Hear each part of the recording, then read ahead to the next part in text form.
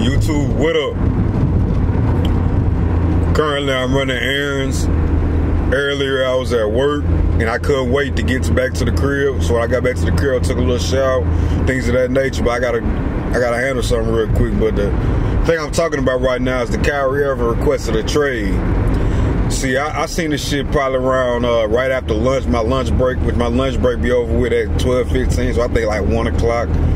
I started seeing posts and shit about it. I thought this shit was fake. Cause they been saying shit like that throughout the last summer, and you know what I'm saying? You know, KD requested a trade, Kyrie requested a trade. You know, Kyrie just playing chess. I feel like. Do he really want to be with the Nets? Yeah, his heart he do, cause you know that's where, you know, everybody know he from Jersey and shit like that, so he's a huge Nets fan.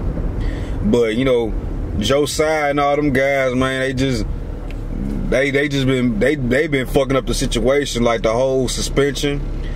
You know what I'm saying? And then Kyrie trying to get his money at the end of the day. He's trying to get an extension, and the Nets ain't talking about shit. Like, it was just a week ago when Kyrie and his team was like, we want to stay, we looking for an extension, this is what we want. The ball is in y'all court. In a week, and now this man is requesting a trade. So obviously that means, if you put two and two together, that the Nets ain't trying to give him an extension.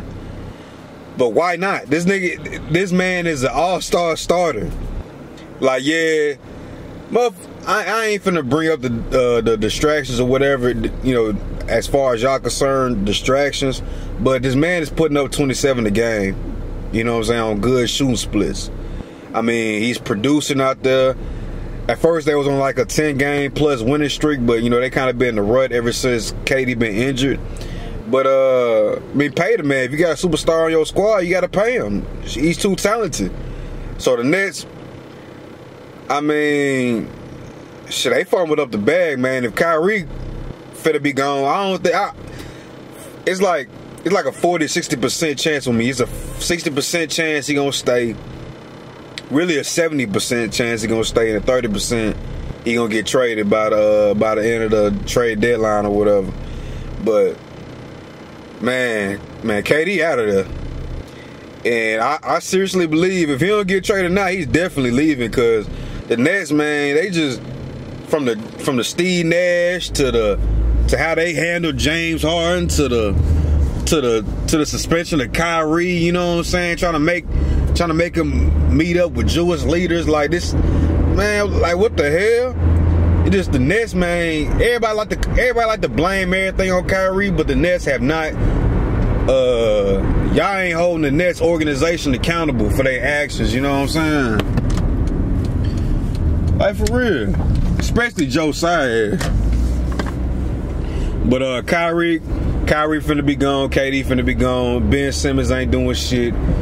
Nicholas Claxton, he's been developing quite into a nice player.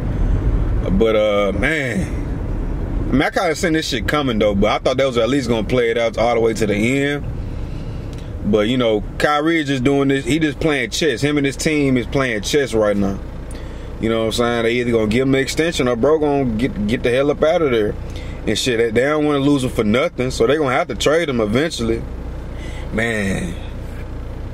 And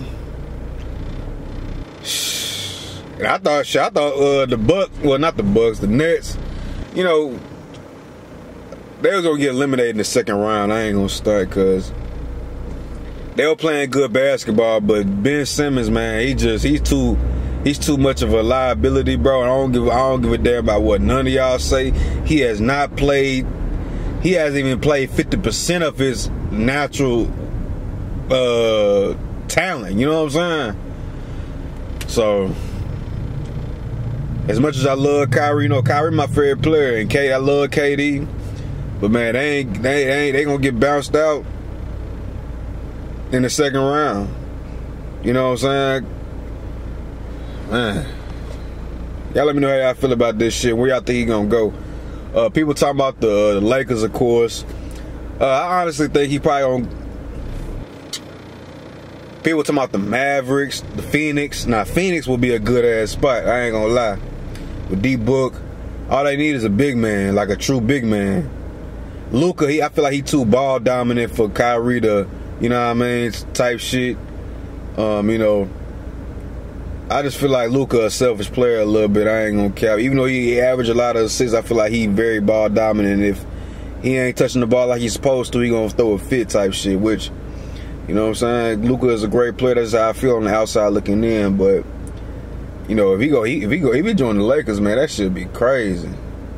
Shit, because the Brooklyn was talking about getting Russell Westbrook anyways.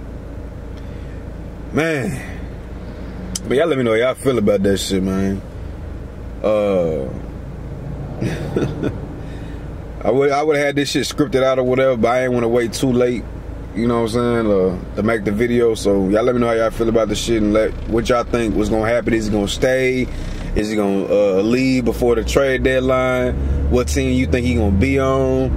And yeah, I'm gonna fuck with y'all later on when I get back to the crib, man. I'm gonna make some more videos too.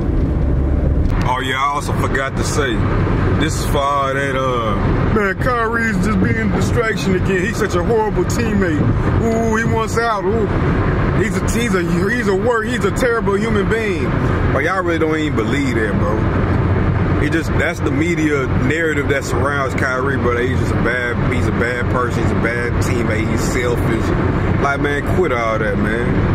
If organization they ain't been going, well, since you've been there, it ain't been going right. Not saying that, you know, Kyrie doesn't have any fault to that, or he doesn't have his part in that. But you know, shit, the organization let him down. Shit, they let themselves down. And shit, he ain't getting no younger. Shit, I don't blame him, man. Man, y'all motherfuckers be crazy. So imagine if you Kyrie Irving. They tried to make your ass apologize. They gave you a list for things for you to do for you to get back on the court. They wanted you to meet up with the Jewish leaders. Who are they? That's like you being at your job. We'll say you working at McDonald's. You've been cashier for a year, for back-to-back years. They still not trying to give you a raise, even though your production on the cashier has been, you know what I'm saying, has been good. You even learned how to cook, but they still not trying to pay you. They still not trying to. You gonna get on down. I mean, I'm starting to look at the NBA like how like they have a job to do. That's their 9 to 5. They are a professional NBA player. They're a professional basketball player. If they're not satisfied where they are, they're gonna get another job somewhere else. They're gonna relocate. We do this shit every day. They just get paid millions of dollars to do it, man. These NBA players are human, bro.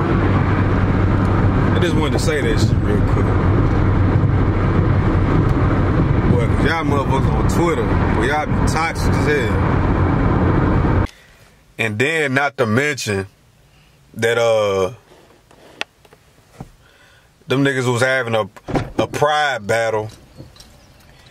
You know, cause everybody on social media like, yeah, Kyrie and the KD, they running the Nets. They doing whatever they please. So Joe Tsai and all them guys, they took that shit to heart.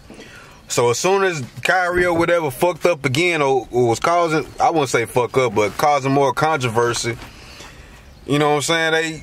That was their way of like, yeah, now you gotta please us. Yeah. You know what I'm saying? Like, nobody want to be a part of that shit, bro. That's like the supervisor I'm dealing with now. He ain't talking about your production. He talking about he trying to do personal shit. He bringing up personal shit. You know what I mean? Yeah, I gotta think about that shit, man. This shit would be real life, no matter how much money you make.